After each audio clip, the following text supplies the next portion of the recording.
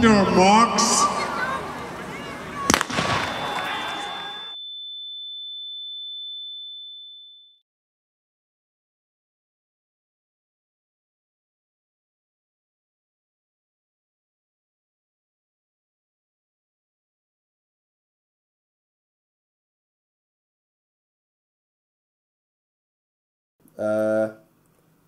Named captain.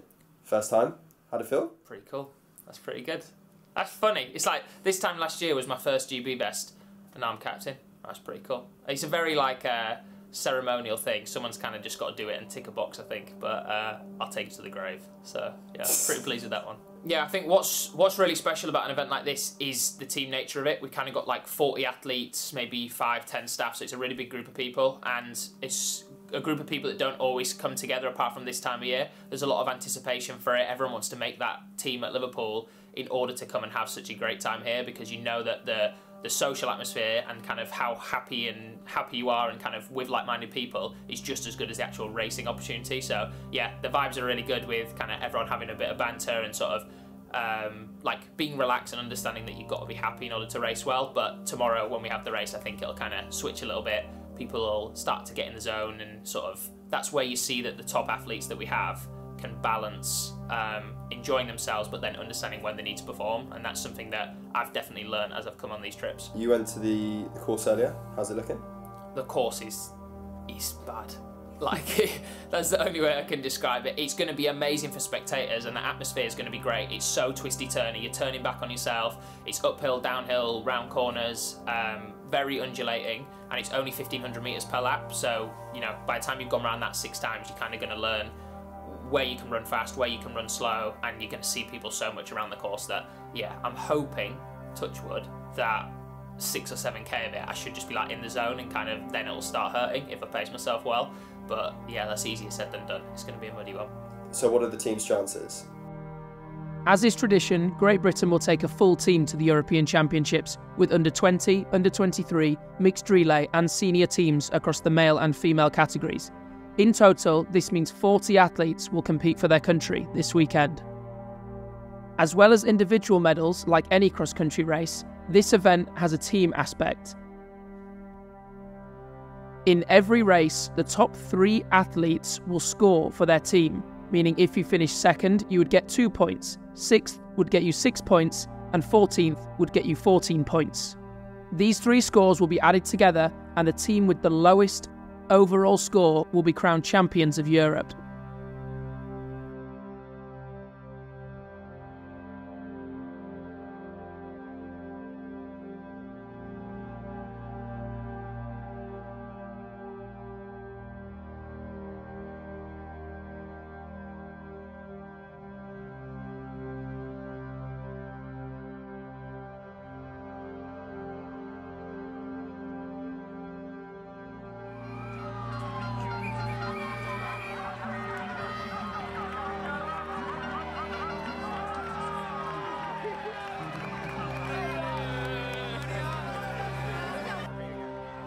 I think I was very nervous before the race. I put a lot of pressure on myself, and there was a lot of pressure on our under-20 women team to pull through, as we had great potential, and it was just whether we could execute it on the day, doing the best as we could individually to pull the team through. The course itself was very muddy and a bit hilly, but I think that definitely suited me. I like a few hills, and we're used to the mud in England, so couldn't complain there. It was a lot muddier than I'd liked on the day, as there had been races the day before, but with 18 mil spikes I wasn't slipping around too much. The atmosphere was amazing. There were crowds of people lining the whole course, cheering you on literally the whole way round, so that definitely pulled me through when things got tough. Overall, I think the event was amazing, and I'd definitely go. Even if I wasn't racing, I'd try and get there to cheer everyone else on.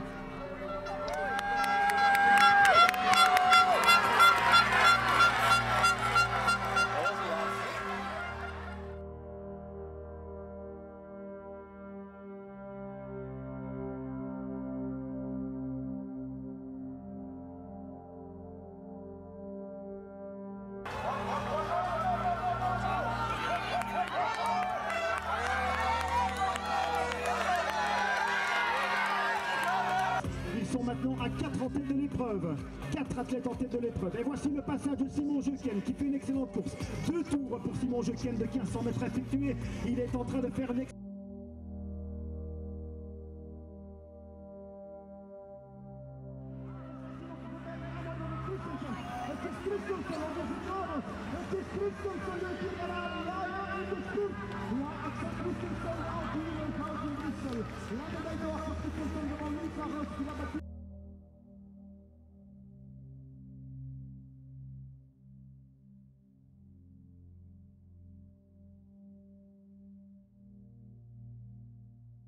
My initial thoughts going into the race, due to the conditions of it being so muddy, was that it would be quite a leveler in terms of the quicker 1500 metre guys might not be as good on this sort of surface. I think from a team perspective, I thought we had an outside shot of a medal.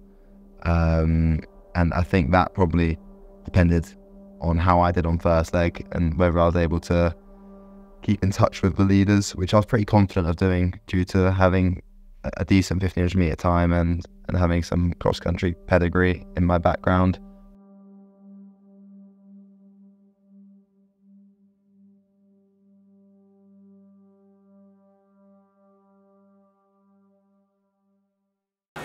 On your marks.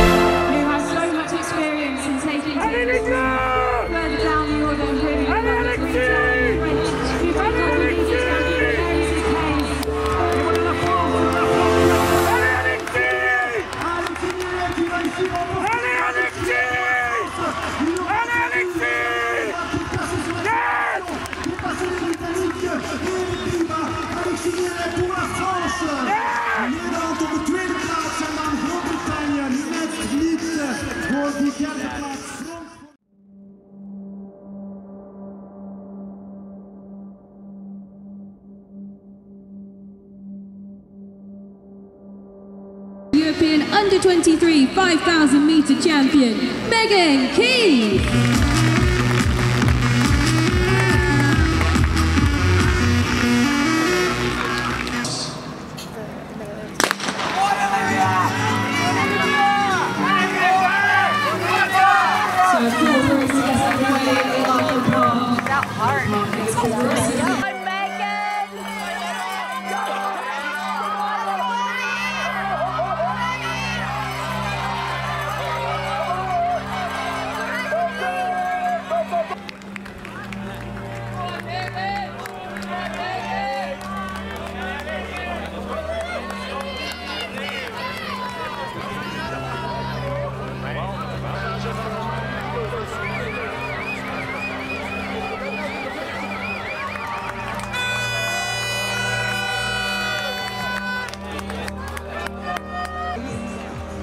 She raises one arm away from the crowd.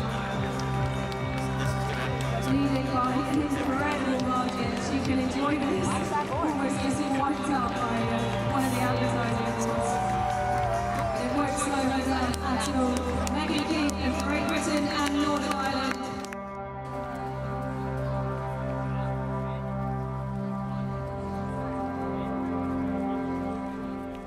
Yeah, the atmosphere was totally electric. There were people at every single bend and straight, just screaming, and I literally couldn't hear myself think.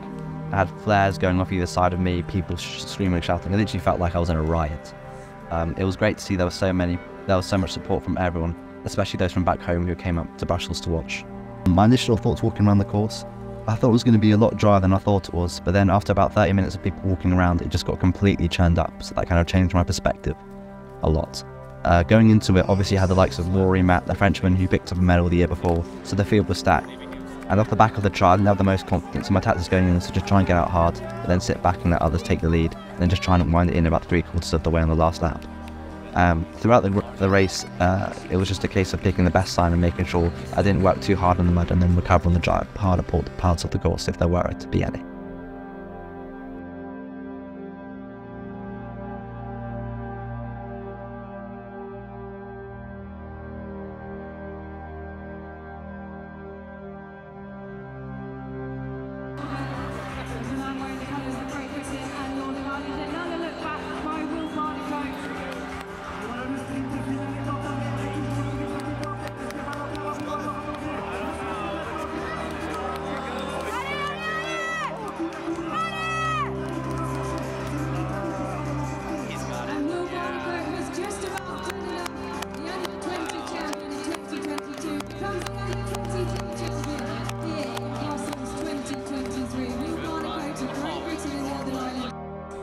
So going into the race, I think I was quite excited about the prospect of it being loops, mostly because in the NCAA we usually did a lot of 2K loops for the cross-country races, so I think I was feeling quite confident about the idea of breaking it down into 6 loops.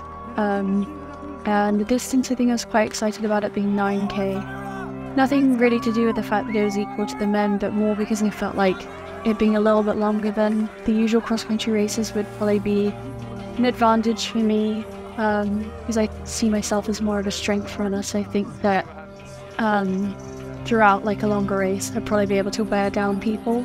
So yeah, then when I saw the course I was quite happy with it. I think I liked the sharp turns, the elevation I thought was pretty good, and then out of everything I think I was most freaked out about the jumps. I think I was pretty stressed because they're a lot bigger than I thought they would have been. And I think I was kind of scared of the idea of doing 3 in a row so close together, which is probably a little bit surprising given that I've just recently taken up steeple this year. But yeah, so I was pretty happy when they took out the jumps, to be honest. Ladies and gentlemen, your Brussels 2023 Star European Cross Country Champion.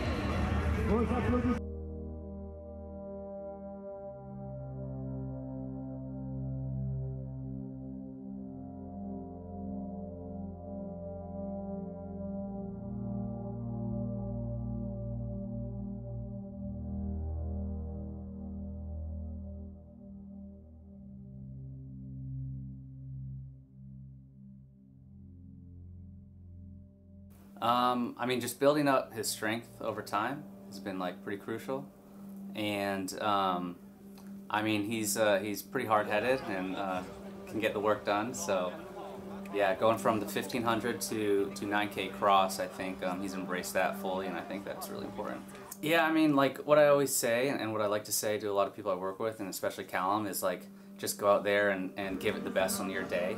And with tomorrow and the course being muddy, undulating, it's hard to put like a very quantitative kind of point on that. So as long as he can get out there and execute what he does in every race, and that's just be competitive and put himself in a good position, I think you know, he's gonna do great. Yeah, I mean it's Callum's first senior vest for cross country over the long course, coming from the shorter distance racing. So I think, you know, the experience, he has experience, you know, international experience, but at this distance, he doesn't have that, and you can't underestimate the people who've been doing this for years and years. You know, it's only been a few years for Callum, and yeah, so that's going to be the toughest hurdle to get over.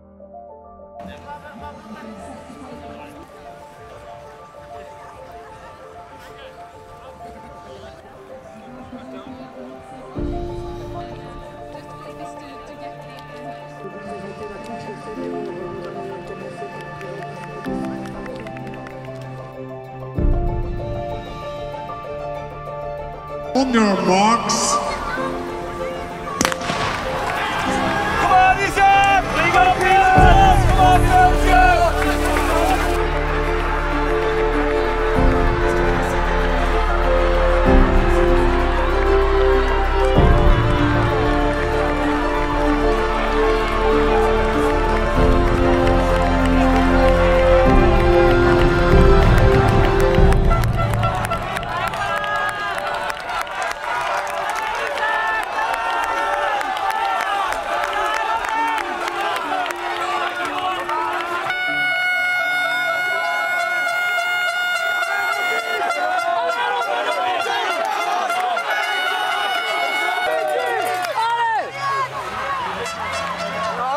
Let's go, Cal!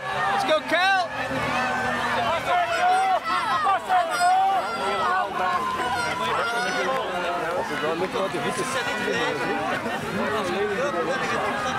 Medaille. Aan het strijden voor de medailles. Robin Hendricks, John Heijmans, Fabrice Mier, Jan Schreeman, de Petit Winner. Wij zijn aan het strijden voor de medailles. Hey, Callum! Compose, compose! Let's go, Cal! Go Callum, one more! Let's go, Callum, one more, come on!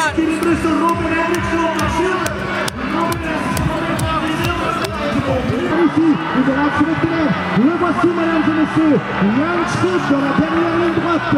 Il va rapporter le titre européen ici à Bruxelles pour ce championnat Star World Championship Resource 2023. Mesdames et messieurs, innovation pour Jan Schreeman pour la France, champion d'Europe. Un homme de comité de classe, pas de mort, de classe, par exemple, le profondeur de Robin Hendricks,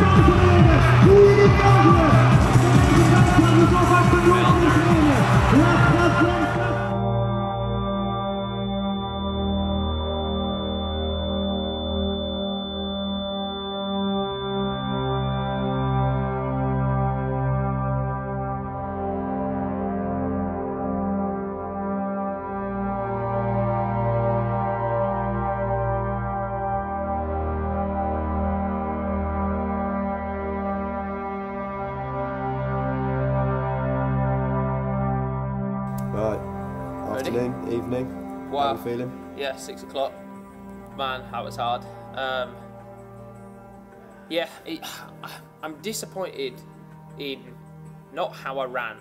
I'm disappointed in how the course was, in the sense that I feel like I could have done better and the course just really didn't suit me. But everyone's running on the same course, so it's not really an excuse. Like, I just felt my glutes were burning. I just felt tired from like the second lap, and I'm not annoyed, I'm not angry, because it's not like I did something stupid. It's not like I went off too fast or I gave up or anything. Like, I'd stuck to my plan, which was to start slow and hopefully get faster, and I just got slower.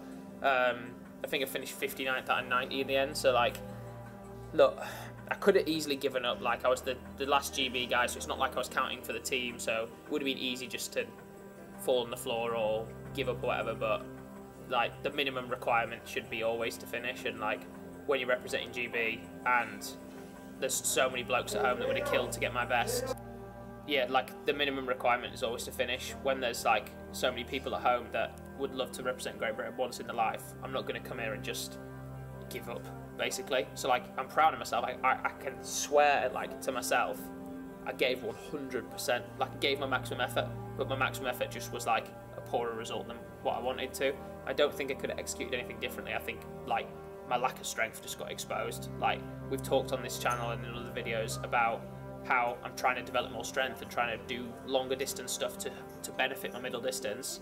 And in the Liverpool video, I think I'd probably just had the race of my life. I had like a 10 out of 10 race and I got through it. And here, with the step up in calibre and also a much tougher course with kind of hills and mud, I think I just came unstuck. But yeah, athletes of every level need to get spanked every now and then, and there's no athlete out there that doesn't just get battered sometimes. And today I got battered, but it means I'm going to go home and train hard, get ready to come back, not necessarily in this race, but come back to other races and want to beat people and perform well. So yeah, I'm not sulking. I'm like going to enjoy the rest of the event and make sure I have fun. I'm not going to be that guy that's walking around like, you know, with his chin on the floor, because you know, I've come this far, I've come 59th in Europe. In the grander scheme of things, that's a good result. In the grander scheme of things, I've had an amazing 2023. Like, I'm a way better athlete than I ever could have imagined this point last year. So I'm proud in that sense, but I'm not going to celebrate just like finishing. I'm not going to pat myself on the back for finishing a race. Like, that's a minimum requirement. Yeah, just not an amazing result, but great for the team because we're only 2 points off getting a bronze medal. Like, some of the seniors performed outstandingly, so yeah, it was not a fun experience for me individually, and I really did struggle, but collectively as a senior men's team, like, we came 4th in Europe, so that's a great result. Brussels 2023 Spa European Cross Country Champion, representing Great Britain and Northern Ireland, Innes Fitzgerald.